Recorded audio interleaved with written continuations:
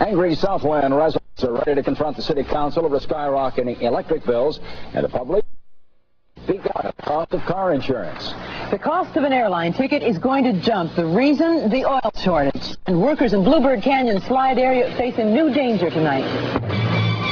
And bad news for backers of the Miller recall. The state Supreme Court begins rehearing the use of a gun go to jail law.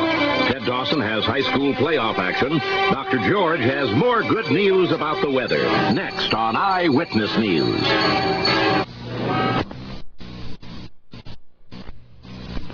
Eyewitness News, the latest update from the South #1 news team.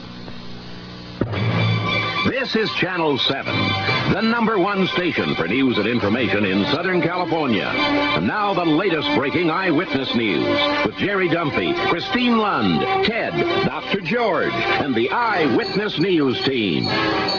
From the desert to the sea to all of Southern California, good evening. Here's the latest at 11.